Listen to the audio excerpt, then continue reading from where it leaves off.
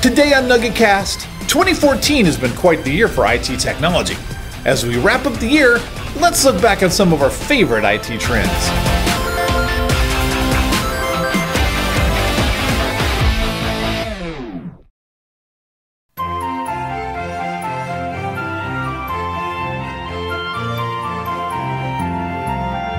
On the first day of Christmas, my true love gave to me a fiber network backbone. On the second day of Christmas, my true love sent to me 2 brand new certs and a fiber network backbone. On the third day of Christmas, my true love gave to me 3 servers hosting 2 brand new certs and a fiber network backbone. On the 4th day of Christmas, my true love gave to me 4 network octets, 3 servers hosting 2 brand new certs, and a fiber network backbone. On the 5th day of Christmas, my true love sent to me 5 golden pings, 4 network octets, 3 servers hosting 2 brand new certs, and a fiber network backbone. Okay, we get it. You want lots of things for Christmas. Weird things. But can we just get to the end and tell me everything at once? On the 12th day of Christmas, my true love gave to me 12 gigs of RAM, 11 miners I mining, don't think it's okay to give people miners. They are people too.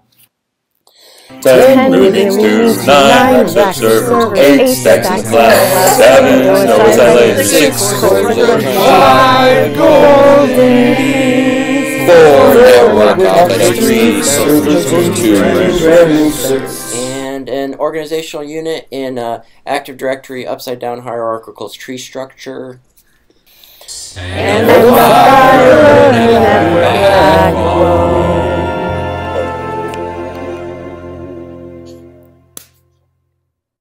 I don't think I really want you guys to give me anything. You are very strange.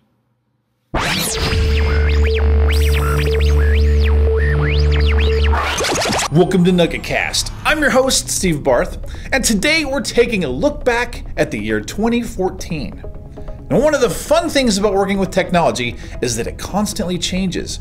It evolves quickly over time, which means each year it can be exciting to see all the new changes, or toys, that come our way and how they affect us as IT professionals. I asked 4 of our CBT Nuggets trainers what their favorite IT trend was from 2014, and I was amazed at the diversity I got in their answers. So today we'll hear from each one of them as they explain their favorite IT trend of 2014. Let's start with Anthony Sequoia and Unified Fabric. So we're talking the top IT trends of 2014. What do you got for us? What's your favorite? A trend that is just continuing to catch on is the unification of LAN and SAN traffic.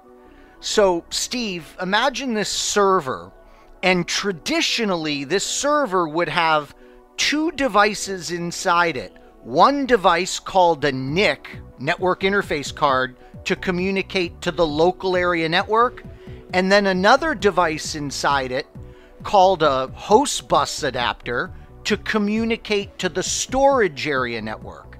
Now, one of the really exciting trends that's just continuing to pick up speed is more and more those 2 devices are taken out, replaced with something called a converged network adapter that can speak to both environments. Ah. So yeah, so we used to have all this traditional equipment for the LAN, all this traditional equipment for the SAN, but now those 2 are merging. So what's the benefit then to IT pros?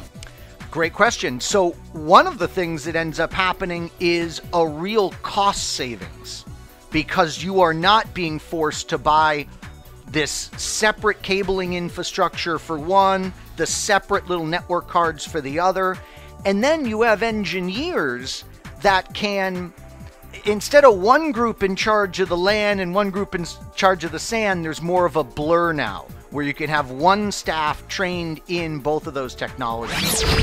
Wait. What if instead of gifts we got them boxes with ribbons filled with 30 socks? Trend number 2 comes from Chris Ward with the merge of Lync to Skype for Business. So the top trends, IT trends of 2014, what's been your favorite? Well, obviously being the Lync guy, one of the biggest things that we see trending is now that Microsoft has decided to move the whole Lync environment into Skype. So it's now going to be called Skype for Business. And basically, this has kind of been telegraphed to us back when they moved. Skype actually was the area that Lync was moved underneath. This is back about a year ago, and everyone was like, I bet you that they're going to change it. And they did. And part of the reason why, and Microsoft's doing this, I believe, is because there's 300 million people using Skype. We're using Skype right now. And so to make an interface that's better for the users is obviously going to be something big for them. It makes the learning curve just a little bit easier, I think. But look for 2015, there's going to be a brand new edition of formerly Lync, now called Skype for Business, which I'm really excited and looking forward to. Skype for Business is going to be the way most businesses communicate. If you want to use voice over IP, you want to do chat, web conferencing, and all that in one bundle, Skype for Business is going to be the way to go. I got Garth a gift too. It is a bomb. And finally, we'll end with something a little different. Let's explore IT home automation and why that matters to IT pros as we talk to Garth Schulte. So today we're talking about the top IT trends of 2014. What is one of your favorites? I'm a big fan of all of this home automation stuff, all these gadgets that are coming out to make our lives easier when it comes to automating all of our home devices and appliances. Things like, the Nest is a good example of one that's been out for a bit now, that's gaining traction, that allows you to control your thermostat remotely. And they've also got a fire alarm and a carbon monoxide detector. So I'm really excited about connecting all of our devices that can be connected to the internet through our home, because I'd love to control things like my toilet. So when I forget to flush it when I leave my house, I can just pop open the iPhone and flush it. Or control the oven. You leave it on, you're out and about, oh no, I left the oven on, we got to go home. I'll just open up my device and control it from my phone. So I'm excited about home automation. I think it's a great way to make us more efficient.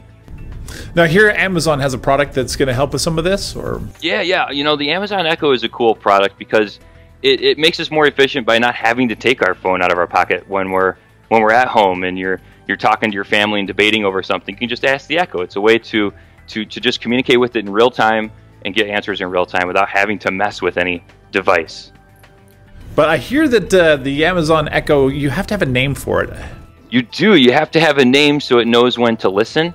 My 5-year-old daughter decided that we should name ours Damn It, which is actually extremely brilliant because it incorporates technology into my routine rather than the other way around. Because check this out, I open the fridge and I'm out of milk. Damn it, we're out of milk. Well, there you go. Amazon, the Echo listen, and it's automatically on our shopping list. So there you go. Cool stuff. So the big question becomes, as IT professionals, why should we care about things like home automation? Because we're going to have to be, we're going to be the ones configuring them and connecting them to the internet for the family, right? So people are going to get all these cool gadgets the next few years over Christmas, and who are they going to come to? They're going to come to us. Like, we need more things to do, right? Exactly. I think it's great to give somebody minors money, but I kind of want a barista instead. So there you go. Some great ideas for some of the latest things to come out of 2014 in the IT world. Now, I'm sure you have your own personal favorite trend, and we'd love to hear it. What mattered to you in IT in 2014, and what gets you excited about the learning opportunities coming in 2015? Let us know by sending an email to this address right here. We'll see you next month. Okay, make that next year. And with that, have a fantastic holiday season. Merry Christmas, everyone.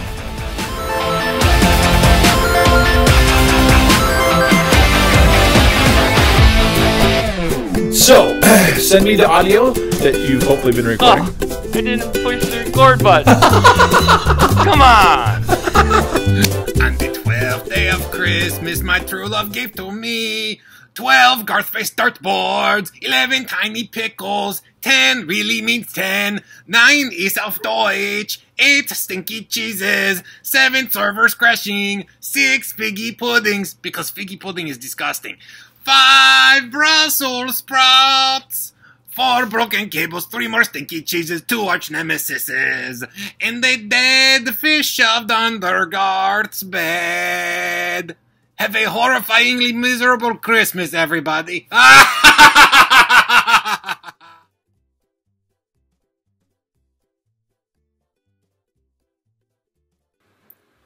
Ooh, a box of goodies.